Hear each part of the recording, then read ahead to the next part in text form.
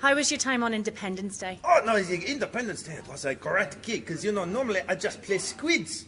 But Roland Emmerich, the director, he phoned me up and he said, can you do Alien too? And I said, no, Alien's not a problem, just paint me a different color and I can go to Will Smith, it'll be great.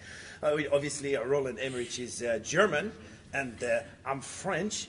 Which caused a bit of a problem racially, because you know we got a bit of an history there. But we just basically have a bit of a wrestle on set every now and again. But no, it was a great gig, and of course there's a big scene where Will Smith got to punch me in the face.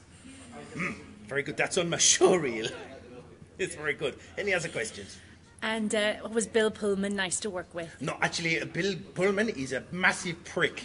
I just have to say that. He's got the biggest ego I've ever seen. And he's not that good, to be honest. I mean, Bill Pullman is one of the most boring actors on the face of the earth. How did you get into character? It's very easy. Basically, I just go into my mind, like this, and I think, okay, I'm a squid. What would an alien think? Basically, you know, an alien is just like a squid, except in space. So basically, I just play the space squid. Yeah. Are the rumours true about them doing the film 10,000 Leagues Under the Sea and you playing the main part? Well, yes, obviously we've been talking a lot to Peter Jackson because he's very good at making people look larger and smaller with this CGI nonsense.